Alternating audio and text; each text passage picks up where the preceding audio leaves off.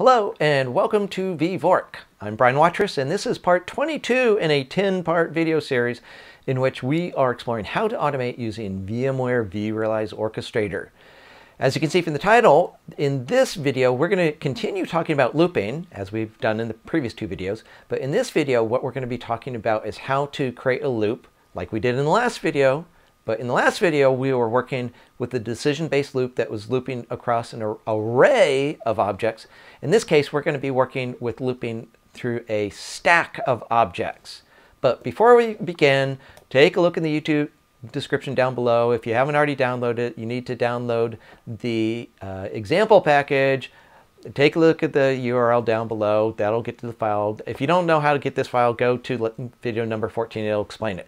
But let's assume that you've got the file with the package all uploaded, and let's actually go look at the lab environment. So let me flip over here to my lab environment. And as you can see, I'm still in my previous workflow. Let me cancel out of there. No, I was actually working, so let me save it. We are going to look at a different workflow.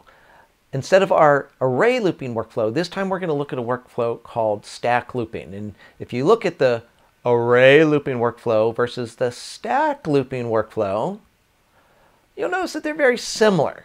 There's one immediately obvious difference. There's a schema element that's no longer necessary here. Remember the increment counter or increase counter schema element? When you're working with stacks, you don't need that. But what is a stack? I realize some of you may not be aware of what a stack is, so let's talk about stacks.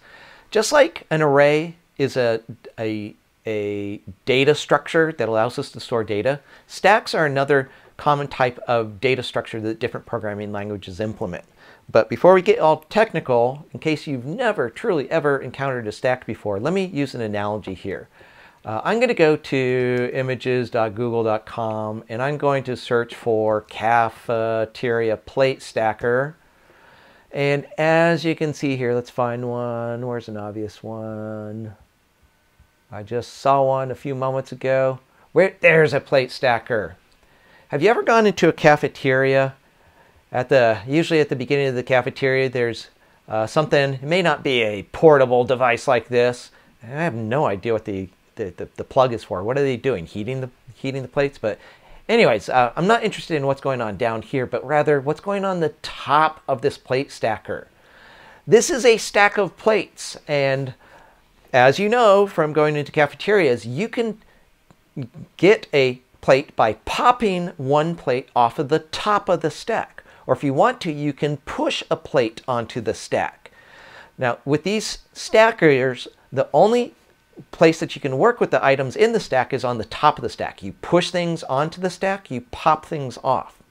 That's the way it works in the cafeteria, and that's also how stacks work in the programming world.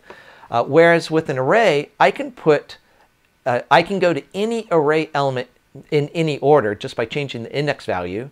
And additionally, with an array, I can insert any array element in any order just by changing the index value. With a stack, you can only push a new value onto the top of the stack, and you can only pop a value off the stack, which admittedly somewhat limits the functionality of using a stack, but stacks can sometimes be very, very useful, so don't rule them out. All right, so now that we have the analogy of what a stack is, let's go back into our environment here and see how a stack is used in this workflow. So in this workflow here, let's go to the General tab, and if you've seen the previous video, you'll notice that we have the exact same variables we had in the last video, except we don't need that I counter variable, the counter variable called I. We do still need an attribute in which to store the amount of memory. We do need a variable in which to store the single VM that we're working with each time we go through the loop. And we still need an array. Now, this is a little strange sounding. In other programming languages, stacks are their own thing. But in JavaScript, a stack is implemented as an array. Speaking of arrays, let's go back to the API Explorer. We saw this briefly before, but I intentionally jumped through it. Earlier, we were looking at arrays, and we saw that one of the properties of the array is its length. But if you're watching real closely before, you may have noticed that array objects have a method called pop and a method called push, which with those methods allows us to treat this array as if it was a stack.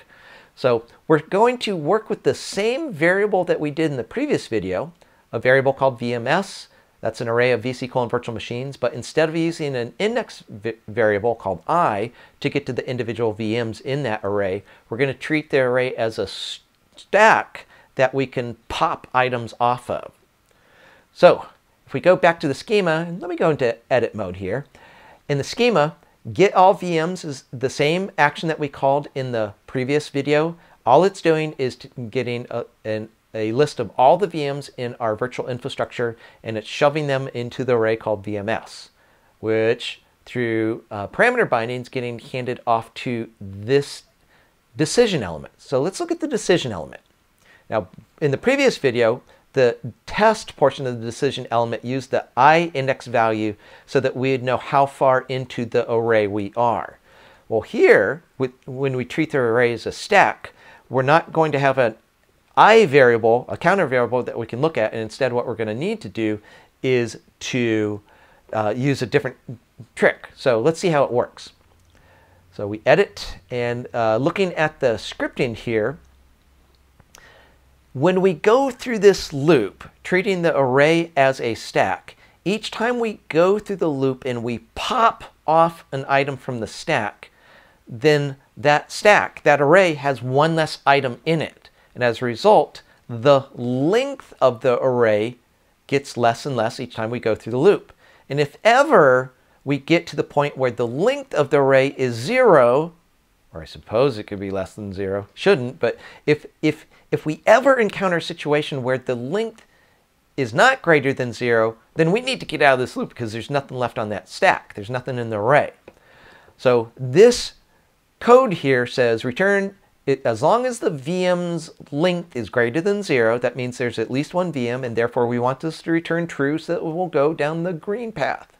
So that actually makes this, in some ways, makes this code a little simpler. I don't have to work with that I variable anymore. I still do need to do binding. I got to bring in the VM's variable, but I don't have to bring in the I variable that I had to before.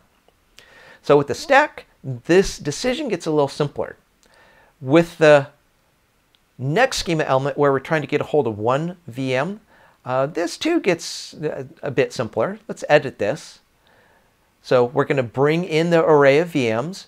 We're not going to bring in the I counter variable because it doesn't exist. We just bring in the VMs variable, and here's what our code looks like. So VM equals, so VM, that's the variable we're going to stick the one VM into, equals VMS, that's the array that we're trading as a string, dot pop, open close parentheses, semicolon, boom, done. That will not only see to it that one VM gets shoved into the variable called VM, it will also pop a VM out of the array, off of the stack, thereby reducing the stack by 1. Now, if you want to do this type of stack manipulation, you darn well better get the visual binding set up right. So you got to bring in the VMs array so that we can see what's in the array. And unlike before when we were working with arrays, when you're treating the array as a stack, if you're going to pop something off the stack, that means you're changing the stack. That means you need an outward binding for that VM's variable. Don't forget the outward binding. But if we do that much, if you understand that much of this workflow, the rest is exactly the same as before. So we take the one VM that we got, we find out how much memory it has. In the next schema element, we log that information. And well, we don't need the increment counter schema element anymore. Instead, we just loop back. If there's another VM, we loop again and again and again and again and again until we're done, and we pop out. So take a look here. Let me just double check this here. Do I have the same typo I had in the other script? Yeah, that shouldn't say name. That should say memory here. But otherwise, you've seen how, in this example, you've seen how treating an array as a stack works. Now, a few words if you are interested in using this stack approach that I've talked about before. That's fine. You can use stacks, but don't count on a particular order in the stack. The stack is just whatever order items got put in, they're going to come out in the reverse order. And furthermore, if you use stacks, be aware that if you pop something off the stack, you are changing the stack contents. Unlike an array, with an array you can index into whatever part of the array you want and you're not modifying the array, but with stacks you are. So you don't have to use stacks. If this was just all fun and interesting, you never want to use them, that's totally fine with me. You don't have to use stacks. If anything, the previous video is more important than this one, but this video here about stacks gives you some more flexibility in how you can work with your Orchestrator workflows. So that's it for this particular video. In fact, that's it for our decision-based looping constructs. But in the next video, we're going to be taking a look at another way of doing looping using something called the for each schema element. So see you over in video number 23.